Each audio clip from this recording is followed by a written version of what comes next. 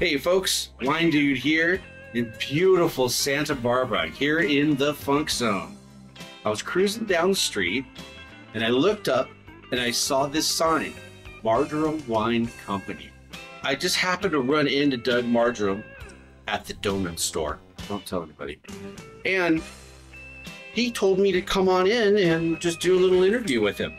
Great guy, great place, great wines. So join me as we go inside and explore Margerum Wine Company. So guys, I'm the Wine Dude and I'm here at Margerum Wines and this is the Doug Margerum. Doug. Yes. How's it going? Good. It's a beautiful sunny day after all this rain. Right? He's the owner of Margerum Wines. He's got, what, couple tasting rooms?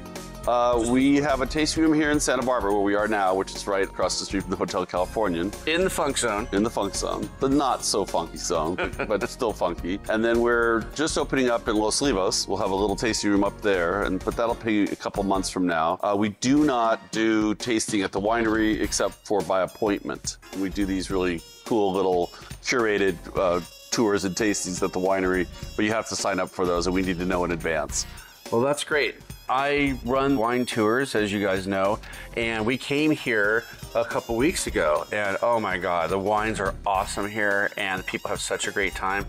You even have ice cream, right? Yeah, we have our own proprietary ice cream made by the goddess of ice cream herself, Rory. She's 6'2", Irish redhead, is passionate about ice cream, and I had this Amaro ice cream recipe, and she made it, and she goes, I can make it better, and I'm like, you know, I've been making this for years, you know. She goes, no, I can make it better. And then right at the end, she threw in a little bit of salt.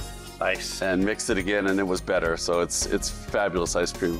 We were happy to work with her, but it's only sold here. Right. Yeah. Right. And based on your wine, correct? It's made with Amaro wine. Amaro is a bitter after-dinner wine that's fortified and has roots and herbs and barks in it. So it's a pretty spectacular wine on its own. But as an ice cream, I don't know, there's just something magical about it. We make affogatos out of it, so we use the ice cream with coffee. And a lot of people use it for cocktails, like Manhattans and Negronis. And sounds good to me. Good, all good. So tell me about Margerum Wines. Where did you come from? How'd you get here? So forth, so on. Well, I started out in Santa Barbara as a restaurateur. I had a restaurant called The Wine Cask, and I had a wine shop, and we had a catering business. It's a really tiny little spot up in El Paseo. The place sort of kept growing, but the first guys I met when I opened that place were Jim Clendenin of Au Bon Climat, who's recently passed, sadly, and then Bob Ladequist of Coupe. Okay. And we became insta friends. We traveled all over Europe all the time together, and we did wine tastings together, and we hung out and did all sorts of stuff together. And then in 1986, we decided to start making wine together. And then I decided to devote full-time to winemaking and sold the restaurant in 2007, starting Margerum Wine Company in 2001. Do you ever go back over there and do tastings and things like that? Oh yeah, we sit down and have lunch every single day with the entire team. And it's always great food. We almost always have wine at lunch. And so we serve lunch at my winery every day. And I pop up there and join them, and they pop down and see me and join me for lunch. And we've remained great friends. Almost everything about winemaking I learned from Jim. What'd you just pour me? So this is Riviera Rosé, new vintage, 2022, just released. It's Grenache Rosé, very dry, crisp, light, Provençal style rosé. It's our largest production wine. It is, I just can't keep it in stock. Even we bottled it in January. In February, we had our depletions were just off the charts. A month that rosé should not be selling in. It does it with this weather, but not with the weather we're having. And right.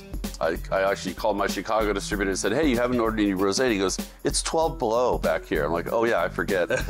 So cheers. Cheers. You know why you cheers, right? It's you get every single sense in wine except for hearing. And so you have visual, you have smell, you have taste, you have texture. Sometimes with sparkling wine you can hear it, but this definitely guarantees every sense is covered when you do the ching. So wait, that was a wine tip For those of you who know. Yeah. What? And you know why they call it toast, right? A toast? A toast?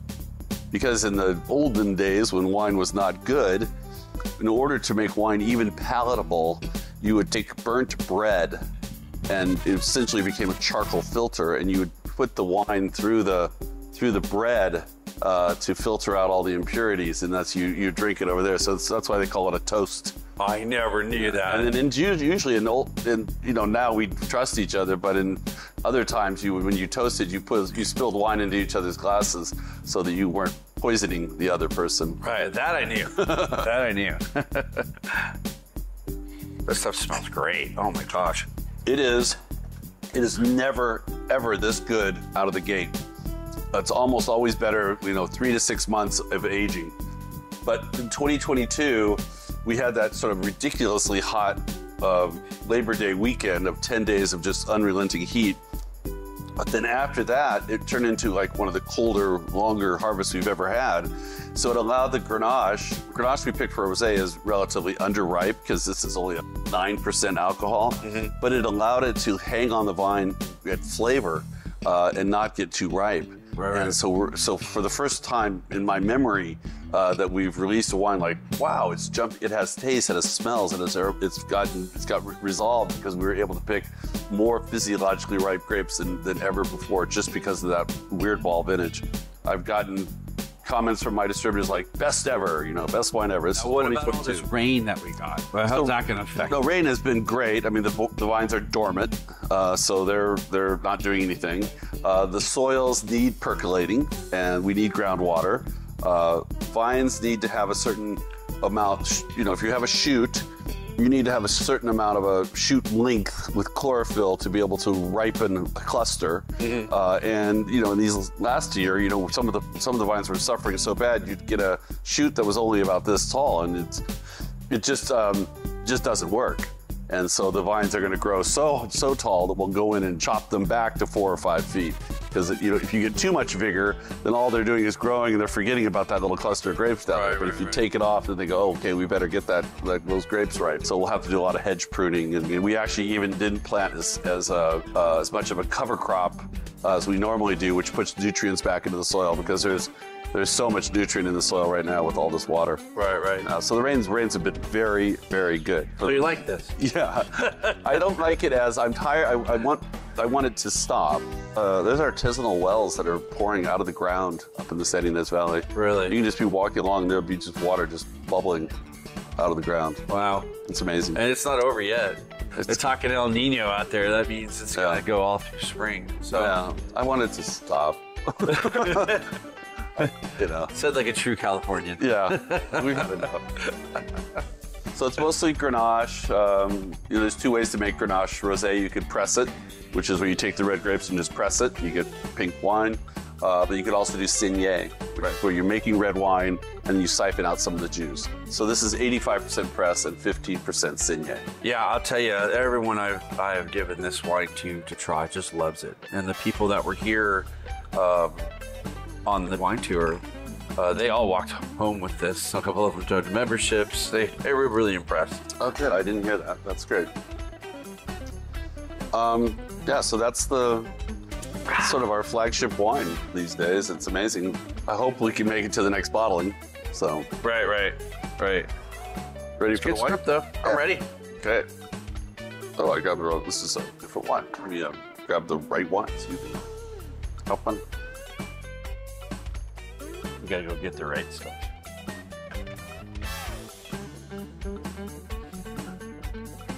Okay, here's the right one. Hope your editing skills are good. We just had an incident.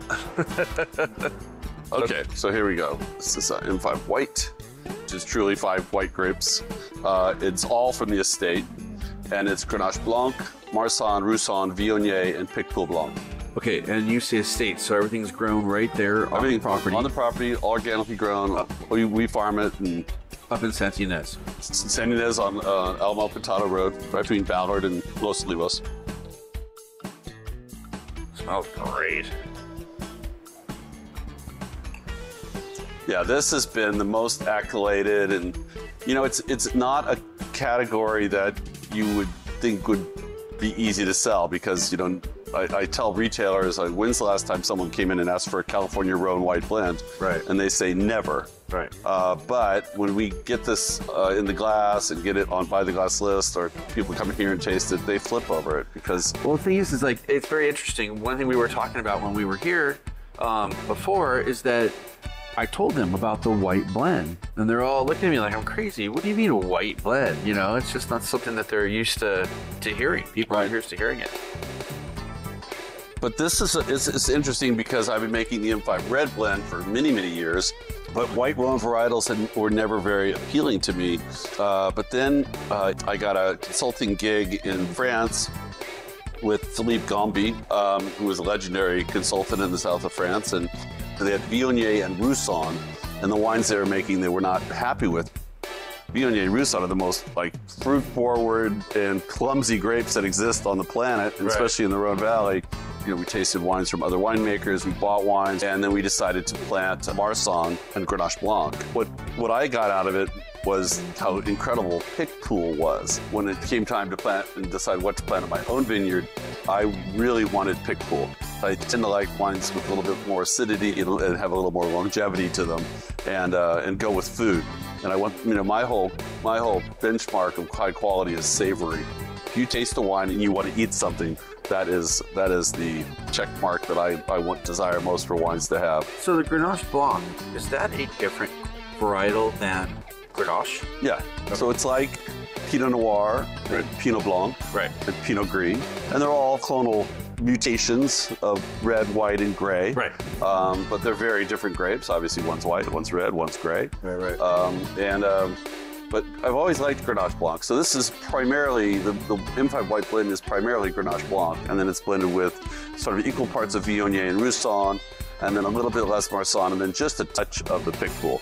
Pick pool translates literally to lip smacker. It's a very, very acidic, very tight, lean grape, and it represents 4% of the blend, and 5% would be too much. Right. It's just sort of it's that impactful. People are going to come out with pick pool by itself? We do a varietal pick pool. It sells out almost immediately. We're sold out of 21. We're just getting ready to bottle 22 next week.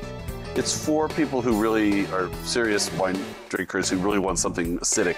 And so I like good acidity. I'm interested to try it. I would like to see, because I mean, to me, that's a new varietal. I mean, I know it's been around, but for me personally, so I'd like to try it just by itself. We have an acre and a half.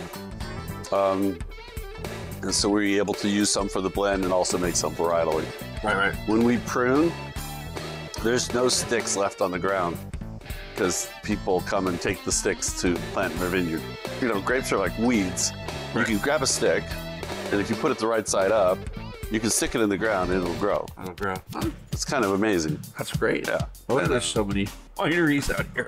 Well, and the grapes are, you know, if we have water, they grow very prolifically. Yeah, but then there's a whole science behind it. Well, there's the balance of it. You know, the thing is you need to balance the crop with the climate you're in, with the varietal that you're working with. And, you know, every vineyard we work with is in a different microclimate with a different varietal or a different clone. And so it's, you know, if you see our harvest plan, we probably have 200 separate picks that we're doing that have to be calculated as to exactly when we want to pick that fruit and what the strategy is behind what we're trying to achieve from that fruit. And it's a maze. And you keep saying we, so is that your team? Yeah, it's our team. Are you the primary winemaker? I am not. Okay. So we've just recently had a winemaker change in January of this year. We hired a new winemaker. He's brought incredible perspective to the team. It's so funny because it's really healthy, actually. New energy and new ideas, and he's just brilliant. He's really, really smart. That's great. He understands the technical aspects and the science and the chemistry way more than I do. But the regimen and how I want the wines made are what I need to communicate to him. Sure. So we are figuring we're going to need about a year to 2 years to mind meld We can't just do the Spock thing. Why not? I wish we could. I really wish we could, but it's going to take a couple years. You know, he'll say something to me, and I'm like, "No, we don't do it that way here." And then I'll explain why, and he'll go, "Oh, that's smart." Right. So it's been, you know, we're still in the honeymoon phase, but it's really been great having him on board, and it's kind of exciting too. yeah, and the winery just looks great. And he's a great personality, and he's just brought a whole new energy to the program. So I'm thrilled to have him on board. But my official title is director of winemaking. I mean, that's just sort of yeah, of course. I'm still the winemaker, but I'm not. I just don't have enough time to do that. I do all the other things that are required when you own a business. So right. I gotcha. yeah. So this is tasty, huh? I like it. I actually finished it. Extremely proud of this wine. We've already done the 2022 blend, and it's going to be even better. 2022 is just turning out to be a great vintage. And then this is the 2021 M5 Red. That's hard to remember too. I take the lid off before I Take pour the it. lid off, right? Yeah. You are the winemaker, right? God, you think. You're making a mess. I'm making a huge mess. Luckily, we have napkins. They invented these things where you can clean things up like this. M5 Red was the wine I literally set out to make. My light bulb wine, and you know what I mean by light bulb wine? So, and everyone's had one. It's that wine that you had, all of a sudden you went, wait a minute, wine is important. I want to, this is magical. I want to know more. With the lightning strike. Yeah, and everyone knows it, you know, it's that time. So mine was Chateauneuf de Pape, and I was 14 years old. And, Really? 14 years old? My parents took me to Chateauneuf de Pape, and the guy was taking the wine out of the pipette, giving it to me in the tasse de vin, and I'm drinking these wines. I'd never really had alcohol. And all of a sudden, I liked my parents. I liked this wine. They liked me, and it was really a neat experience. And the guy was explaining how wine was made. I was blown away, and I was just, you know, that guy, that kid. And so I started thinking about wine. I worked in restaurants in high school and college, and I was always the guy who knew a little bit more about wine. So this is the wine. I mean, this is our flagship wine. I call this my desert island wine because this would be the wine that I would live with the rest of my life if I had to choose one wine. Because every time I taste it, it brings me something new, or some nuances change because it ages, and it's just... What are the varietals in here? M5 is Grenache, again, Grenache base, blended with Syrah, Mourvèdre, Cunoise, and Cinsault. So it's GSM, kind of hyper GSM CC, and there's a little bit of V in there. Because when we planted the estate vineyard, we co-planted 3 of the blocks of the estate vineyard with Viognier. But we're not changing it to M6 because we have M5 trademarked. And, but there are 6 varietals in here. There's about 1% of Viognier in this wine.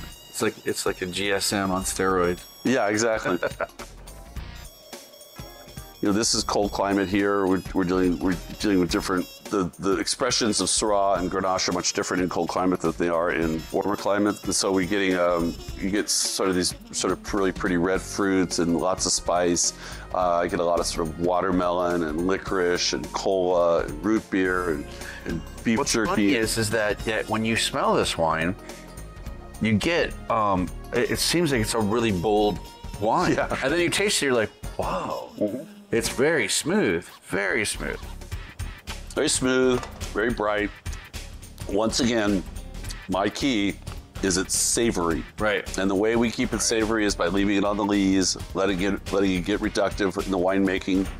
Okay, now tell everybody what the lees is. So for red wine, you take the red grapes, you crush them, you put them in a fermenter, and then you have to continually mix it up to get the extraction from this. The pulp is white, and then you get the color and the tannin and the flavors from the skins and the seeds and from the stems. And so we're always punching those down back into the wine to get extraction. When the wine's just about finished fermentation, we press slightly sweet, and so then we press right into barrel. And then we let the primary fermentation finish in barrel. So the primary fermentation is still creating CO2, and so we keep that CO2 in the wine. So we slam a bung in there, and instead of the lees all falling down to the bottom, they stay suspended in the wine. Right. So lees are a natural antioxidant. CO2 is a natural antioxidant, so we use very, very little sulfur in the winemaking process. Plus, we keep the winery at 55 degrees or colder 24/7. Right. And so that means the wines stay in barrel, they just don't move, they don't lose their CO2.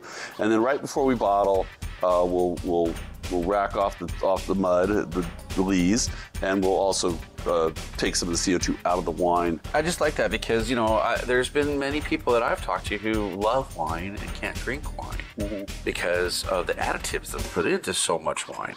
And I keep trying to tell them that that's not the case in every winery. The biggest carcinogen in wine by a factor of 100 is alcohol. Right. Alcohol is the poison in wine. Right. All the other stuff, sulfur, you know, the levels we're using it is undetectable, and ours is even a quarter of what most wineries are. So just because I don't think sulfur is actually a long-term antioxidant. Yesterday, I had my bankers there, and I had opened a wine, and I had about that much wine out of it, and I put it up on a shelf in the winery. And they were there yesterday, and I said, would you like to taste in something that's been open 24 days? And they're like, no. No. And I said, no. I would have said. I'm not kidding. And they're like, well, what do you mean? I said, my wines can be open and stay good even without sulfur. Wow. And so took the bottle out, poured it around, and everyone was just stunned. The wine had no degradation whatsoever. And it was just fresh and bright, and they were taking seconds and drinking it. And it was great because it was almost like it had been aged for 20 years. If you buy a bottle of that wine and you could open it and you have a cool place to store it where it doesn't get moved a lot, right. It'll 3 weeks, no problem. Huh. I've never heard that one before. No. That's great. Okay, cool. So, very interesting story here at Margerum Wines. Again, we're sitting with Doug Margerum in the Funk Zone. Oh, while I'm thinking about it, would you like to plug anything? Anything coming up? Something new? If you haven't been to the tasting room, it's a really neat experience. Yeah. We're 1 block from the beach. We have a full menu. So you can not only taste here, but you can have a little meal. Beautiful outside seating and ice cream. And ice cream. And ice cream. It's a fun place to visit. I think it's a good place if you want to learn about Margerum and Barden wines. You know, our staff is incredible. Nothing they don't know. Okay, Barden Wines. You said Barden Wines. What is Barden Wines? I noticed on my hat back here, it says Barden. So Barden is my middle name, and anything from the Santa Rita Hills, Chardonnay and Pinot Noir especially, we put under the Barden etiquette. Margerum is mostly Rhone varietals, right. And then we make a ton of Sauvignon Blanc. And then Barden is anything from Santa Rita Hills. And that's the demarcation. The Barden wines are quite a bit more expensive than the Margerum wines, just because of the nature of that land and that place. Right. It's a tough place to grow high quality grapes. Right. And so they are expensive. So this place is really cool.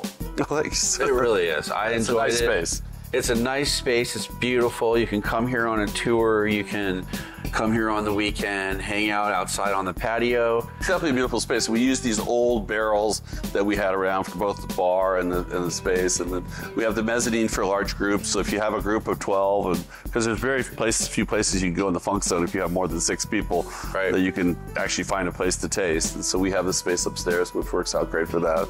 Well, I think I'm going to go take a look at the rest of your facility. Yeah, you guys you're going to run up to the winery. Going to run up to the winery, and yeah, thanks a lot. Great hanging out with you. Thank you. Thanks for coming.